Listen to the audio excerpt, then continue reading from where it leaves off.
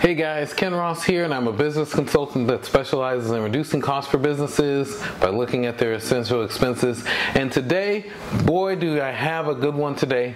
I went out and I was doing some research on the chip shortage, and I found this article, or I landed on this article from the chief officer of Intel talking about the chip shortage and how there were lots of predictions about how long this was going to take, how much it's affecting our economy. As you can see, there are various industries that have had to have shortage of certain supplies or certain things that have dramatically affected how businesses work, and I think honestly it's hard to quantify. There are people out there that are speculating on how big the effect is on the chip, how big the chip shortage is affecting different industries, the automotive industry being one of the bigger ones, right?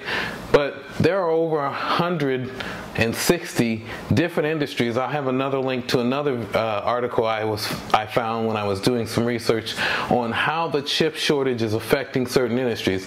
Everything from air conditioning units to things that you just wouldn't think of are on this list. So you really need to understand and have a good grasp of what it is that's going on, because I think a lot of businesses have already decided what they were going to do about this shortage well in advance.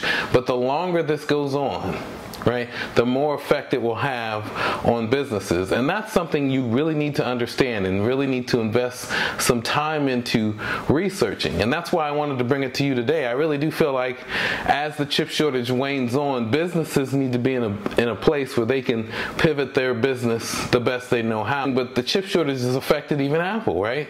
They have the most capital in the world. They can leverage whatever deals or relationships they have to make these iPhones. We're not seeing shortages of iPhones, but we are seeing a slowdown in the way in which their products are being released. They have slowed down their M1 production, right? Their rollout of the M1 chips, as far as what computers are getting the new processors at what times. It's all kind of been slowed down in this very different economy, right? The economy that no one expected because of the pandemic, and then this chip shortage, and then the supply chain issues, right? This is stuff you really need to understand, because something as simple as the automotive issues, right, because of the chip shortage, affect something like transportation. The new F-150, right, the electric F-150 that's coming out. A lot of people are really anticipating having these vehicles, and if the chip shortage is slowing down the production of those vehicles, then they're unable to use their investment wisely towards saving the most money to do transportation related issues. And so that could ultimately raise prices, and that's something that most people know, right? It's simple economics, but how long is this going to go? That's the question. And will we continue to see bad news like this? I don't know what the answer is. All I know is that as a business consultant and as someone who really wants to look at costs, this is something that really interests me and why I wanted to bring it up to you. Once again, check all the links in the descriptions to the various articles that I researched. I have a couple of them in there, and do your own research. These are ones that I'm really really want you to check out. So go ahead and take a look at that. Let me know your thoughts down below in the comments section below.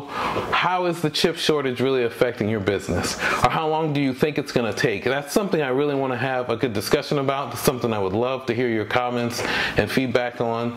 And it's something I pride myself with letting people know about, raising awareness, right, to what it is we're doing here. So with that, please be sure to subscribe to my channel if you haven't. Make sure you tell your friends about this wonderful channel that we're out here trying to share information and really want to understand and inspire each other in business. And check out my website, IamKenRoss.com, and until I see you next time, I'll see you around.